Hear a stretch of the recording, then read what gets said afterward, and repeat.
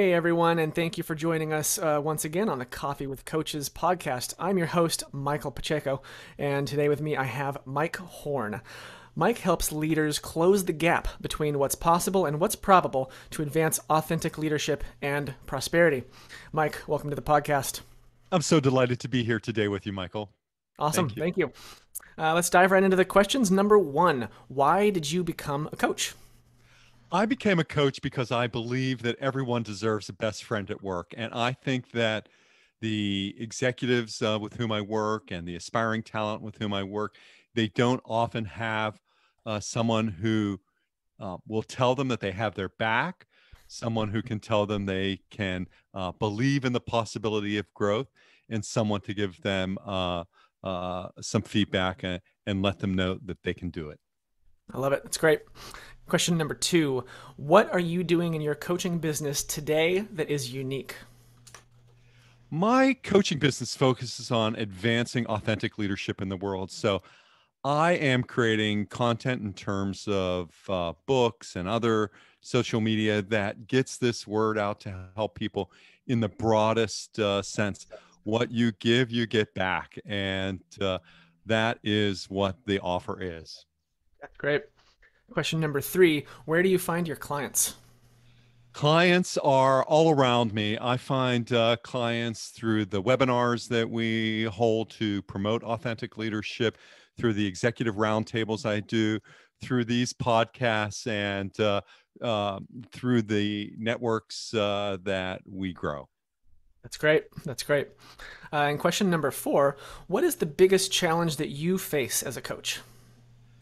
The challenge that we all face as coaches, and I think for me, it's one of the largest, most significant challenges, is always working on improvement, working on growth, setting Mhm. goals for improvement, and directing our um, attitudes, our behaviors, and our ways of thinking to lift so that we can do the same thing for our clients. Nice. Nice. Question number five, if you had a do-over in your coaching business, what would that be? I practice the business of no regrets. I think that learning is a messy, complicated business. It's not fun, as many would lead us to believe.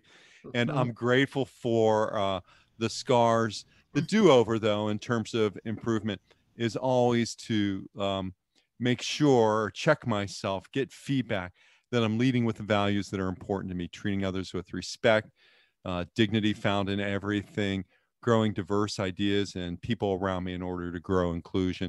When I lead from these values, if I feel that I've shortchanged someone or I am shortchanging someone of myself, I know I'm in some trouble and I need to do some work. That's great. I love that outlook. Learning is messy. uh, Number And six is, fundamental. what's that?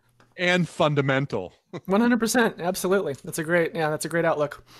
Yeah. Number six is the bonus question. What is one book that you recommend all your clients read?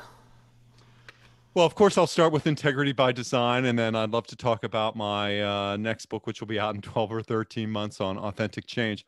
But I would encourage any of my clients who are interested in leading at scale, leading with purpose, leading with intent, to read almost anything by Warren Bennis, who was an early mentor to me. If you want to read his book, Transparency, it's great. If you want to read Herding Cats, uh, these are great lessons for leaders in any of Warren's books. Love it. Love it. Oh, go ahead. Did you have something else? And to keep all of it in context, right? I mean, Warren lived and operated in a certain context, but I think he led with the values that we find important to increase authentic leadership, those humanistic values that lead to actions that create trust and replaces guarded and cautious communication with open and transparent communication. All of those are important. Beautiful. Mike, did you have anything else that you would like to add or pitch or promote? And also, please let us know where our listeners can connect with you online. Well, I'd love all of your listeners, Michael, to know that we have tremendous agency and we have tremendous ways that we can empower ourselves and others, and to tap into that agency, because the world needs more of who you are and we want you to bring your best to every situation. So let's, eliminate systemic injustice in our systems and the organizations that we work. Let's promote the value and the belief in the individual to do great things. Please visit me at Mike-Horne, HORNE.com.